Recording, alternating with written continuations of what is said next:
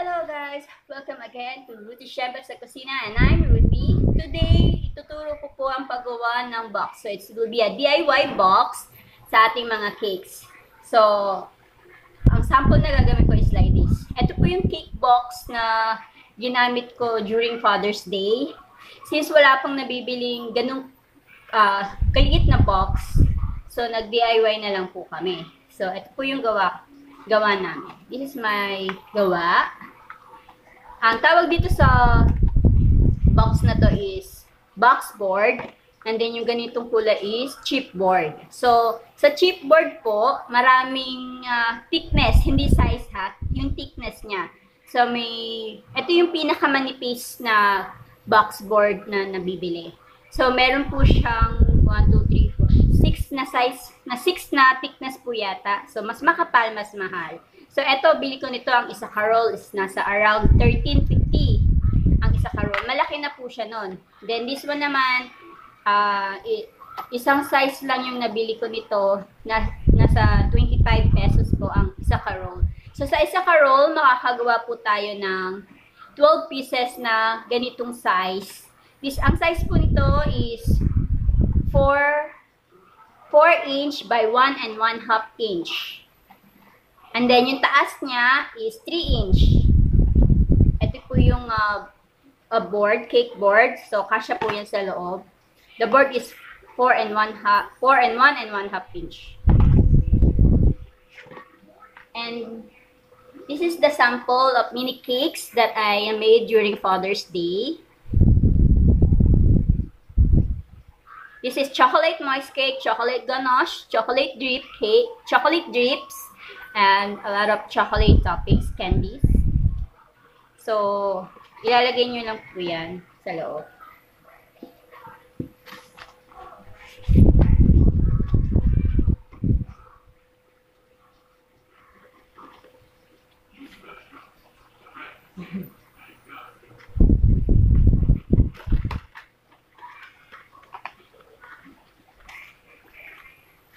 It's like it. And then, yung cover niya. So, ayan po siya. So, pwede rin po kayong gumamit ng box board para sa same po siya sa cover. So, since limited lang po yung aking box board, kaya gamit ako ng chipboard. So, ito po siya. Di ba? Cute and presentations. Yee! So, let's start how to make the box. So, let's start to make the box. Before you make the box, you need the materials. So, the materials that we're going to need is the long ruler. This is a very long ruler, a pencil, and a scissor. Of course, meron din po kayo dapat. Ito yung box board na kailangan nyo. So, white, and then sa likod niya is brown. So, malaki po yan. You can see how.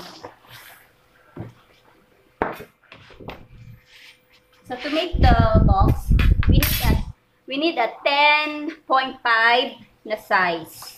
Ang laki niya.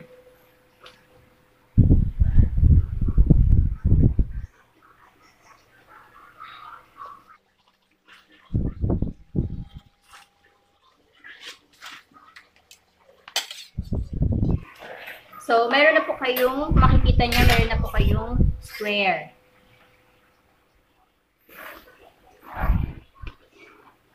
Ayan. So, yung square, cut mo lang po yan. Kung gusto niyo po lahat, pwede niyo po yung straight line all the way. So, magme-measure po kayo ng 3 inch sa side. Kasi 3 inch po yung taas ng ating box.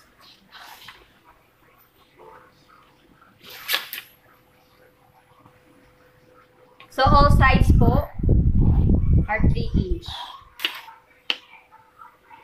So, ayan na po. If you can see from the video, we're going to cut.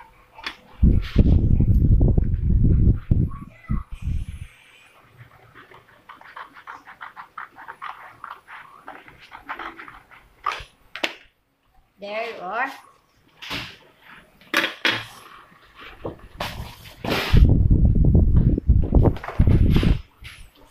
And you can see ang ating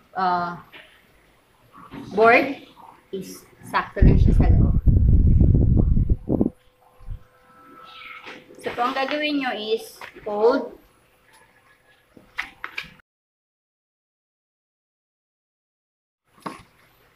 So, ikakat nyo po siya.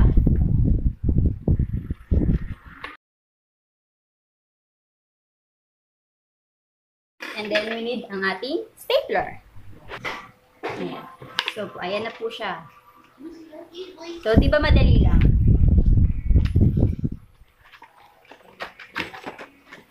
Kayo po kung saan nyo gusto. Pwede pong sa labas, pwedeng sa loob. But I prefer it sa labas, itong dalawa.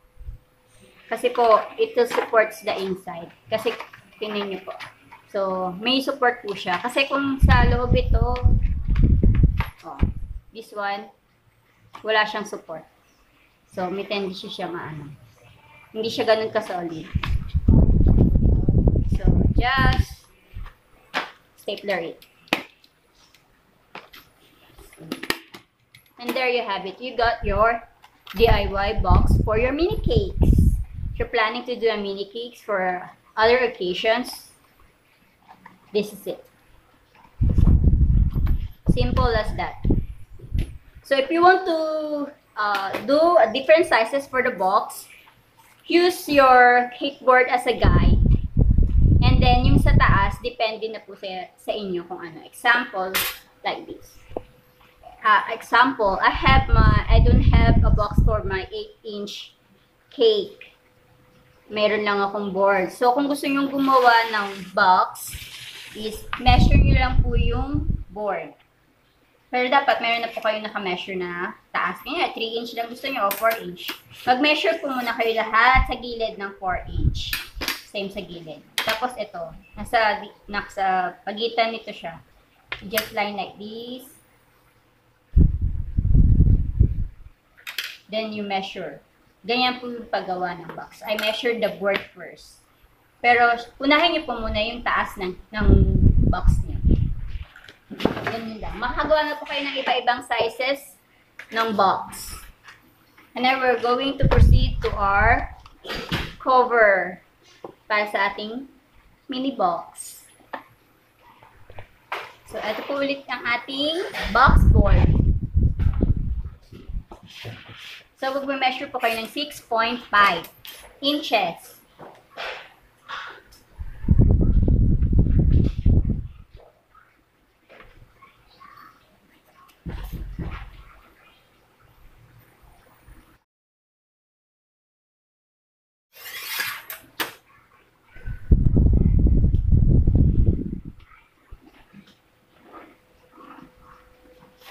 Ayan.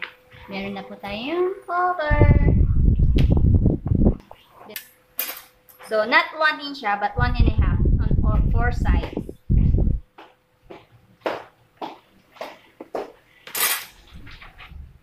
.5.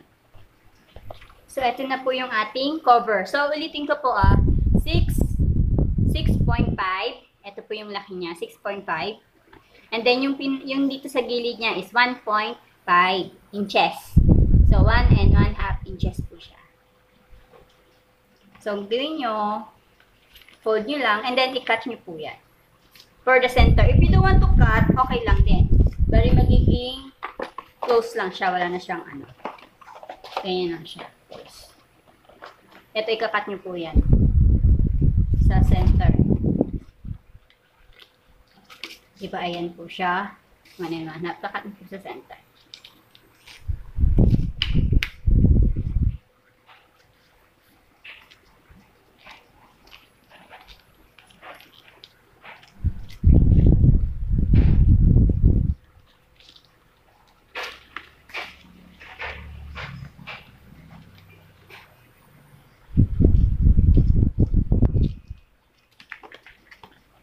Then, magbutasan po natin yan sa gitna.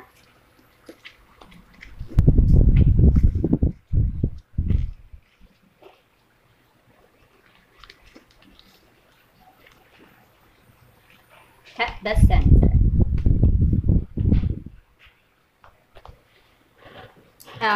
Meron po kayo nitong cutter blade. Nakikita niyo pong itong square na to. Pwede niyo po yan i-cut. Pwede rin pong hindi.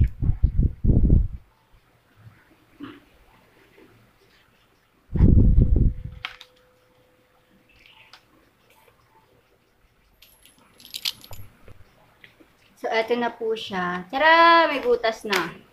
And then, meron po kayo ditong cellophane. Ang tawag po dito ay Cello Sheet. Ayan. So, parang lagyan niyo po siya dito ng cover. So, ikakat niyo lang po siya right fit sa ating cellophane. Sa ating box. So, ito na po yung plastic natin. Then, using your glue, glue niyo lang po yung sa side. Klaro? Comment lang po kung may tanong po kayo. Please, don't skip the video. Wala, ay lumabas.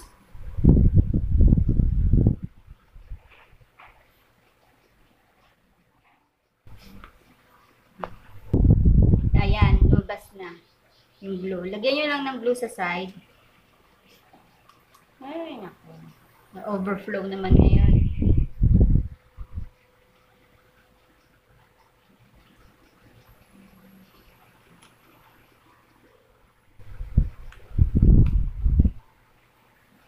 There.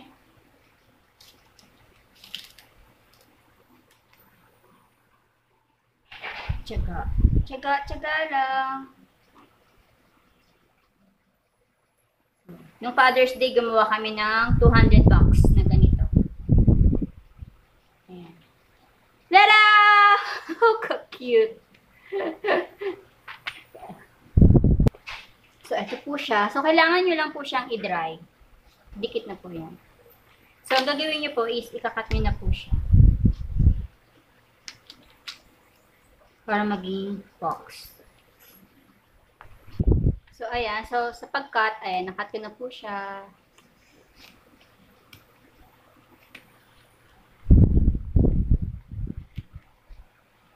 So, ang gagawin nyo, i-close lang din. Sa labas lang. Ayan. Something like this. Kagaya kanina sa box. Ayan. Then, stapler nyo lang.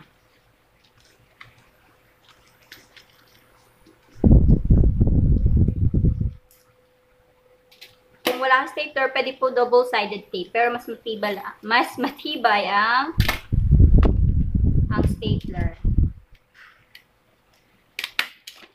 Yan.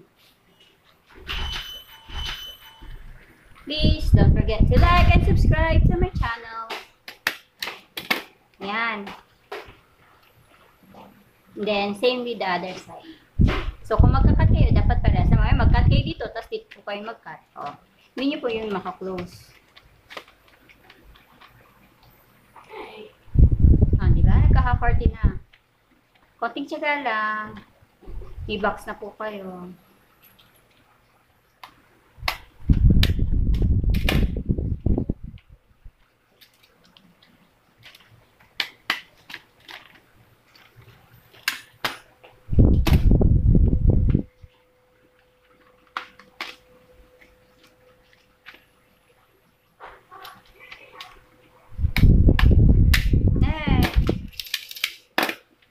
Nagloko.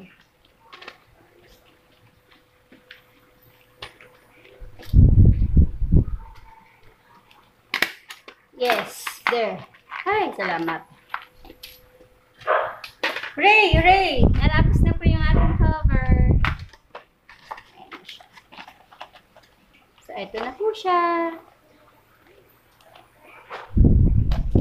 So, pwede po kayong magawa ng iba't ibang design sa box ninyo.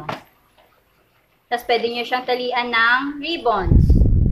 Let's go get some ribbons. So, ayan na, tada, may ribbon siya.